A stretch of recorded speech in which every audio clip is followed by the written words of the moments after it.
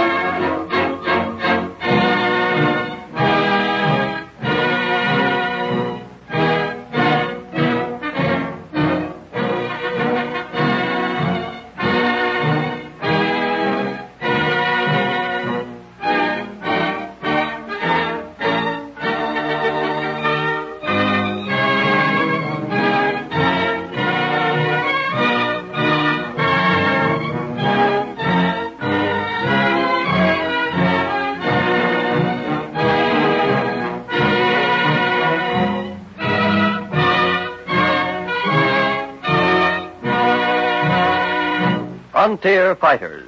Memorable moments from the lives of those who gave us our frontiers. One of the most intensely interesting and thrilling chapters in the annals of American history is that of Alaska, the land of the midnight sun. And to those men who gave to the United States that new land, we pay tribute in this episode. Our story opens in the year 1867. In a rather dimly lighted room in Sitka, a certain transaction is being brought to a close. In the room are several Russians and several Americans. The scratching of a pen is the only sound for a moment, and then... There, gentlemen.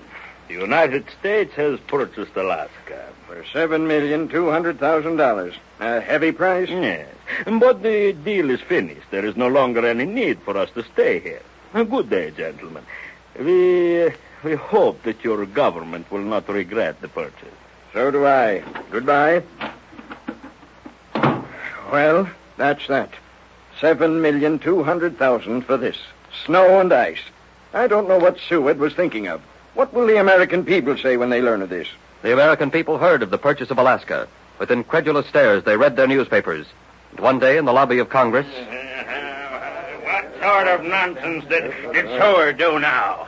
Over $7 million for what? I'll tell you for what. For a country of ice and snow. Why, do you know that there are only 30,000 people up there, and 2/3 of them are Eskimos and other nations? It's outrageous.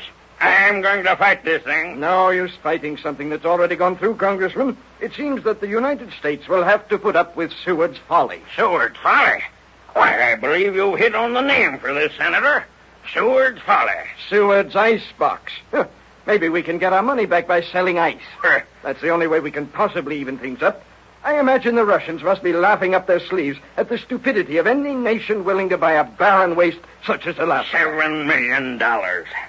Well, I guess we just better forget about Alaska and try to hush the thing up and... Oh, here comes Seward now. He doesn't seem put out about it. Wouldn't do for him to admit a mistake. Well, good afternoon, Mr. Secretary. Good afternoon, gentlemen. Fine day, isn't it? Very fine. Warm. Not too warm, and not too cold. Cold?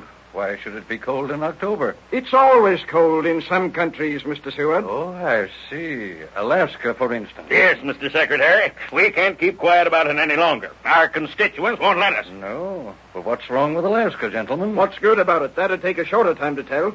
You gentlemen seem to forget that we bought the Louisiana Territory against opposition. No comparison, sir, no comparison. Louisiana was rich in natural resources. Heaven only knows what's in Alaska. Ice and snow and Eskimos. Perhaps, Mr. Secretary, you plan to do something with them. Gentlemen, I've argued, slept, fought, and bought Alaska.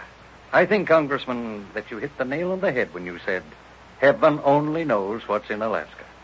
Well, we're going to find out. Find out that you spent over $7 million of your taxpayers' money for a worthless, barren piece of land that Russia was only too glad to get rid of. Mr. Seward, the purchase of that iceberg will go down in history as Seward's folly.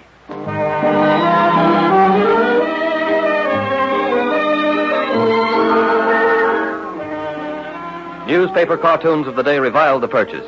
President Johnson and Seward were openly laughed at. Even foreign countries were laughing at the gullibility of a young nation so foolish as to take a white elephant off the hands of Russia. Then, in the office of the President, Secretary Seward speaks to President Johnson. But I tell you, Mr. President, it's not folly. William, I've had the utmost faith in you. I sanctioned that purchase and sanctioned the spending of over $7 million. $7 million, Seward. That's a tremendous amount of money to spend for a pig in a poke, especially so shortly after a disastrous war. We've made a mistake, William, a ghastly mistake. Even you think that? How can I help but think it, William? What's in Alaska? What could possibly be in a country of ice and snow? We'll never know until we investigate. Investigate. How are we going to do that? Mr. President, the pioneer spirit of the citizens of this country sent them out to California, into the Northwest, the Southwest. What's to prevent them from going into Alaska? Lack of incentive. To go into a country like that, well, they just won't do it. We can try. All right, William, we'll try. And I pray that someday time may vindicate our judgment. And perhaps Alaska will be our last frontier.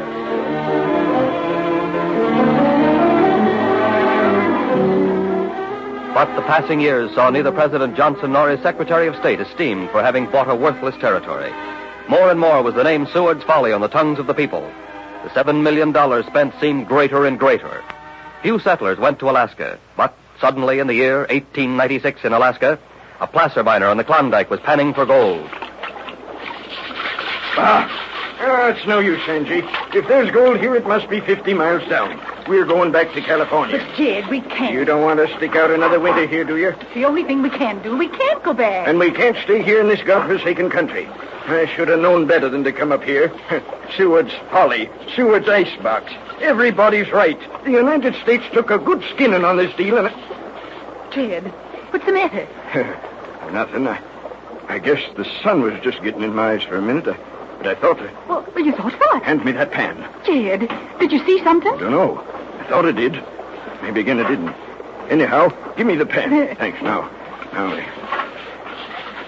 Jed, is it... Auntie, look. Is it... Pieces of yellow metal. Quick, the pig pan. I'm going out in the middle of the creek. Well, you can't wait out there. It's cold. Now You, Auntie, this is gold. Give me the big pan. I'm going out there. Now, look out.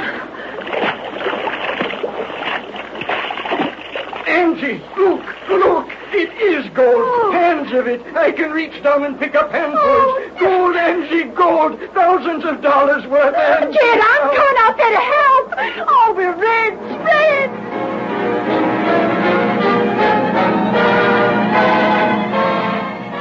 On June 17th, the Seattle Post-Intelligencer received the startling information that the steamer Portland was arriving with a ton of gold. The news plunged the nation into wild speculation. A new El Dorado was spoken of. From all parts of the country came men, women, even children. Alaska was their goal. The words Seward's Folly were forgotten in the mad scramble to get to this new land of fabulous wealth.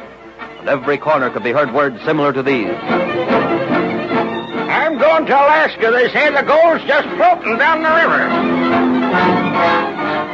Tim and I are leaving this afternoon for Seattle. We're taking the boat from there to Alaska. Sure. Every bit of it's true. One miner took out $8,000 worth of gold in a half a day. Alaska's the place to go.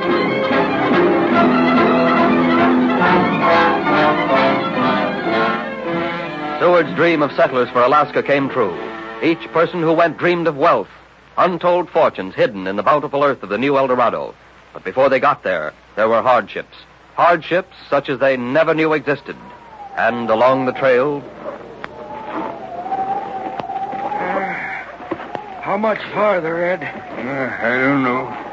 But look up ahead. I can't. The snow's blinding me. My feet are worn to ribbons. Why? What's up there? The biggest killer of them all. Chilcoot Pass. Chilcoot Pass. Remember what they said about it? Yeah. Old Mother Nature sure got her gold protected up here. Well, we going on or stopping? Look. They're digging another grave over there. Some other poor devil's got his. Yeah, and it ain't gold. Well, I ain't stopping here. I come this far, and no pile of snow and ice is going to stop me from getting my steak and taking it easy for the rest of my life. Come on.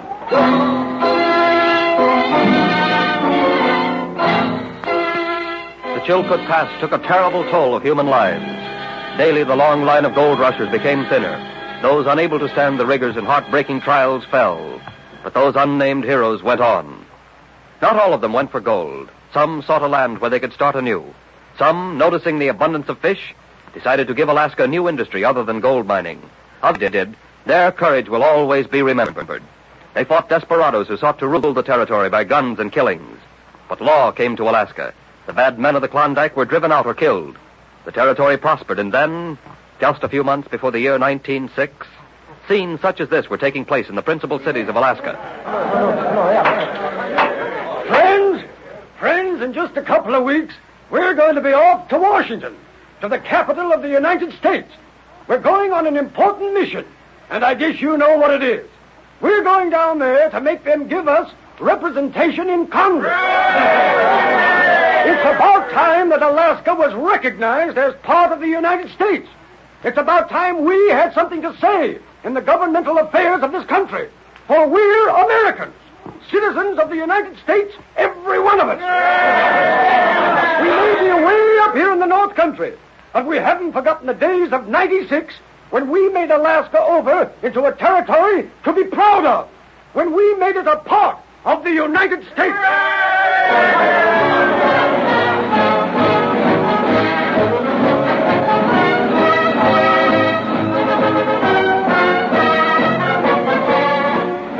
And in the year 1906, Alaska's dream came true.